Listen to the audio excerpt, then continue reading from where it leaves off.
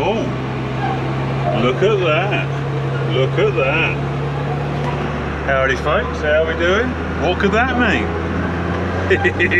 Look what we got here, as promised on the Collings Brothers Open, David. We've got a C9306 TSB to have a look at. And Liz is going to be driving it. She's gone by driving, not me. So yeah, so let's get this beast fired up and see what she can do. Nice decent ladder on it actually. Quite staggered, so it's easy climbing. And they close up nicely as well. Oh yeah. The bottom comes up and then turns round. We'll see in a minute.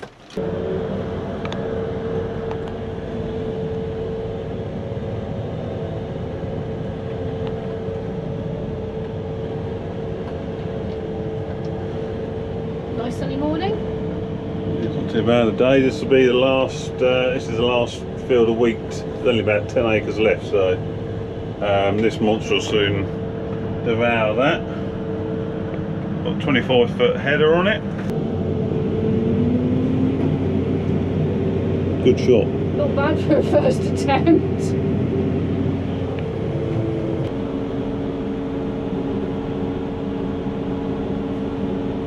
What a beast of a combine. Well, it is for us anyway. 9306.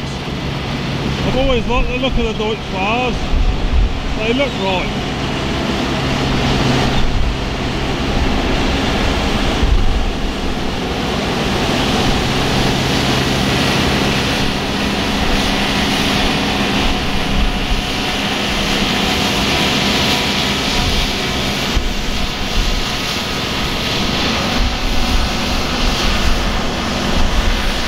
I think Liz is certainly enjoying herself. So you've got a handy screen with everything on that you need to know. Your forward speed, how much diesel you're using per hour, engine revs per minute, what your straw walkers are doing, drum speed.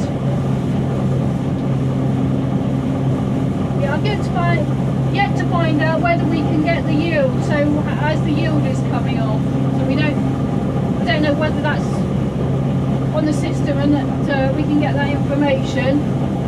So that obviously would be handy, because then you're knowing where your yield is, if you've got better parts of the field compared to others, whether that comes in with the mapping or what, I don't know. First time I've actually got to use something that has sort of got GPS on, although we're just waiting for it to be set up.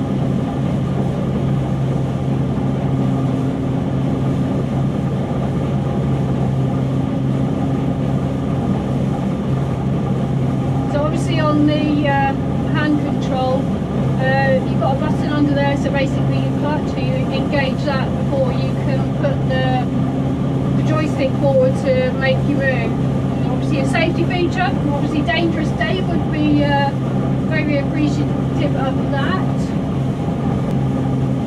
Still got a nice roomy cab. It doesn't quite feel quite so big as the little class that we've got, but I still got plenty of room. More importantly, you've got your co-pilot seat. I don't think there's quite so much floor space, so yeah.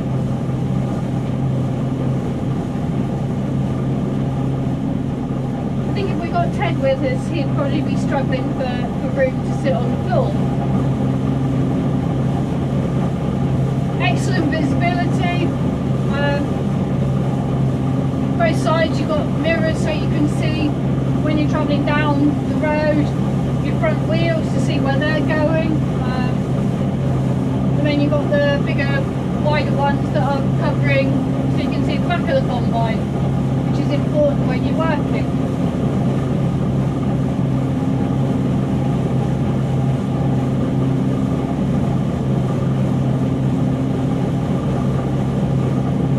They've got an air seat. I've let some air out of it so I can drop down a bit. Otherwise I felt I was a bit too perched. Now one handy feature on the header is that it's got a 20-litre water tank and a little bottle that you could fill with hand cleaner. So obviously if you needed to do any repairs or you'd serviced it in the field and before you started working, you've got the facility to have a bit of a wash of your arms before you got in the cab.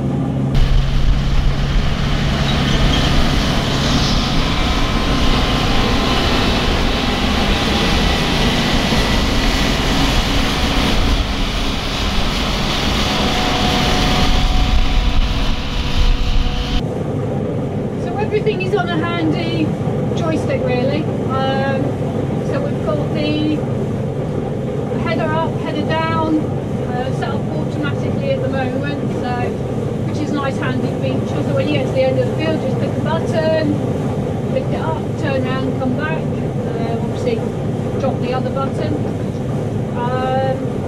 Then we've got the wheel speed, wheel up, down, in, rig, take it out.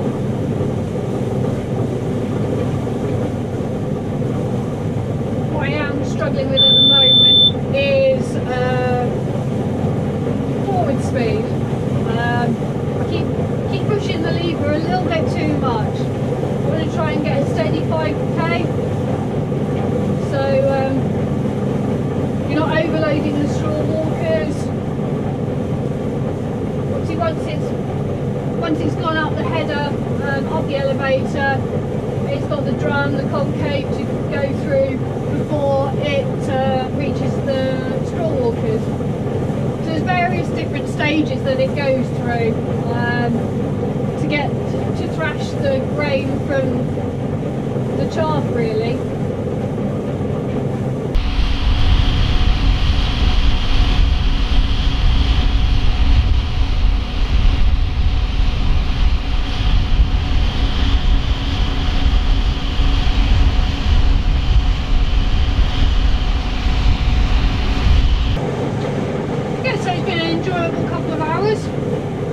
Driving something different and comfortable to drive. So we've actually had two Deutz Fahr combines in the past anyway. I think the old one was the old Y-Reg. Got some good old levers down here to get the drumming, gear, header. How times have changed since I started learning to drive a combine.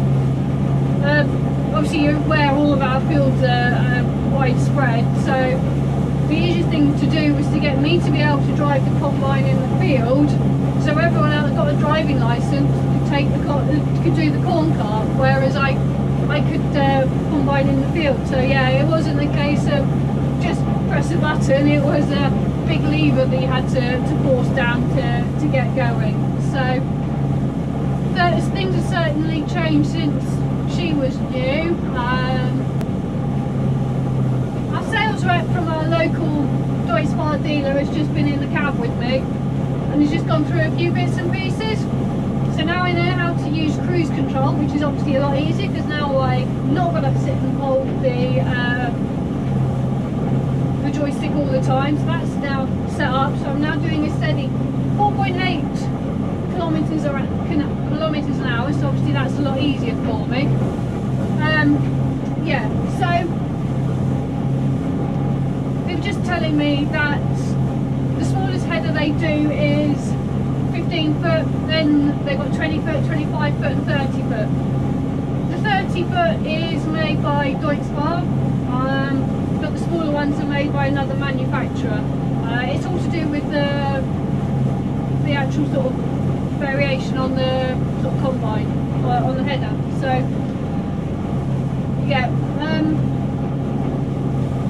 so this is the biggest actual combine that they do. Obviously when we were talking earlier we said it was the C9306 TSB.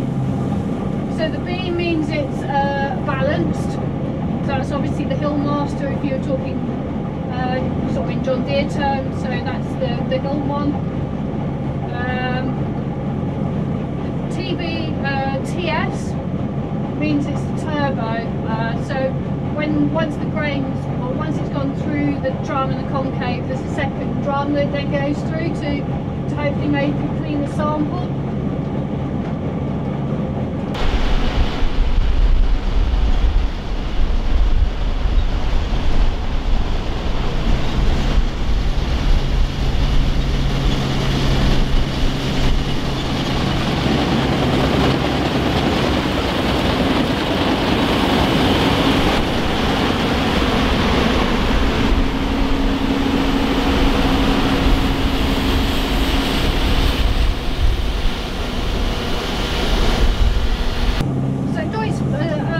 So Deutz Fahr don't actually make any rotary combines, they're purely straw walkers.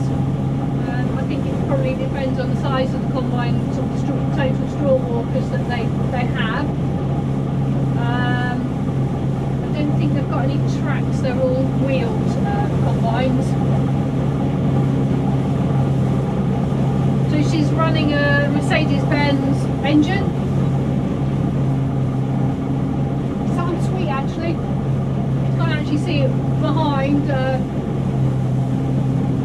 So obviously all the different combines are different setups. So directly behind me is the grain tank. So I've got two viewers here so I can see into the grain tank. And then the engine is behind that on top of the straw walkers.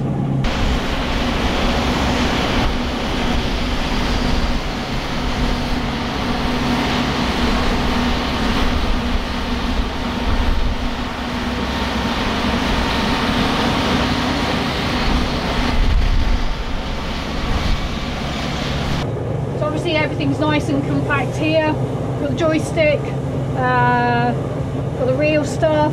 That's all to do with the Hillmaster or the balance control. Obviously we've deactivated it at the moment because we haven't got any hills to be worried about. That's your main switch to start the drums and the sibs and the straw walkers and everything, so that's your main drive. That's the start for the header. So you've got one rev. So used to the little class, she's got a button that you turn. So you just got hare and tortoise, whereas this is like any other vehicle. You've got a sliding scale. So.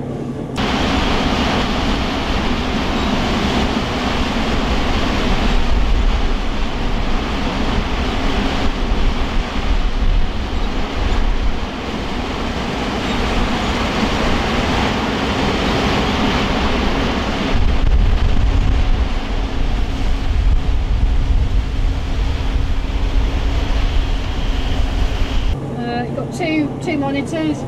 So first monitor is giving you the information regarding what's happening, speed, engine,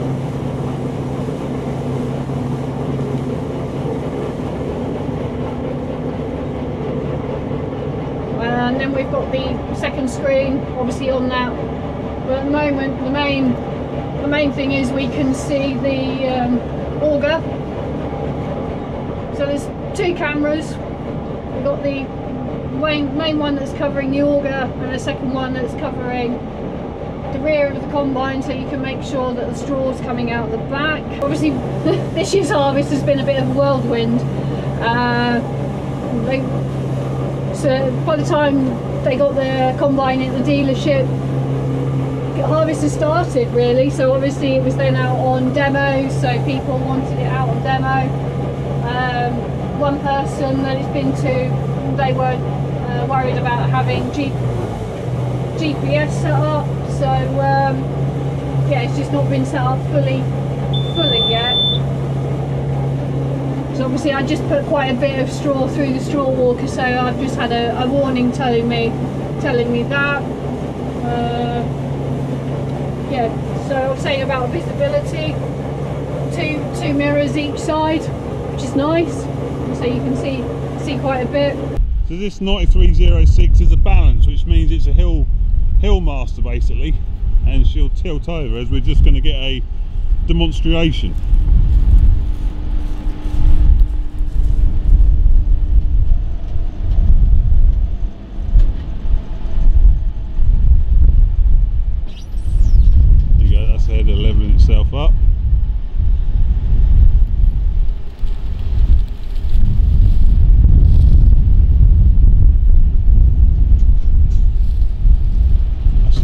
bit of kit that is, and there you go, she's self-levelling again. Impressive bit of kit. She's got a 300 horsepower Merc engine in it. It's got dual return elevators. Handle there, swings your chaff. Spinners out of the way like so you can drop your chaff into the right. These two levers here, you just flip them over and that swaps it from chop to leaving it in a row as well. That's how you get up to your diesel and Ablo. You've got lights there and everything.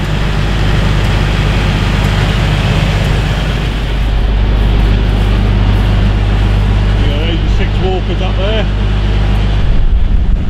There's your access to get up to, you know, the engine and panels and everything up there, like.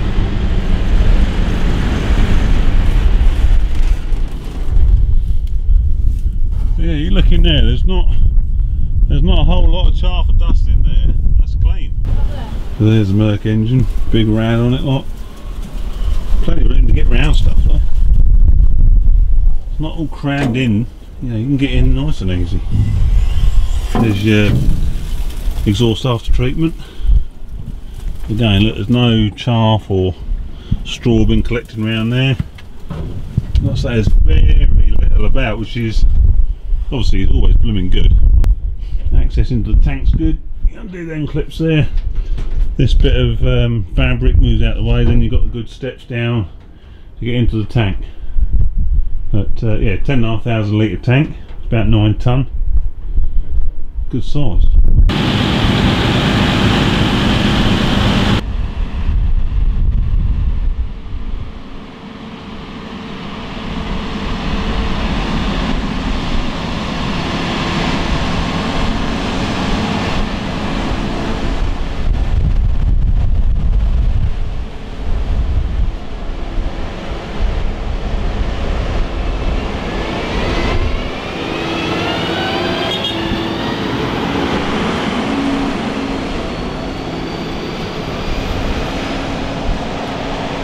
Yeah, what a treat that was to have that going in, yeah, especially the last of the week. Thank you very much to Paul and Collins for dropping it in for us. And yeah, whenever we upgrade the Armedian, she is a strong contender, without a doubt, a strong contender. Anyway, I hope you enjoyed that vid. I'll see you on the next one. Ta-ta!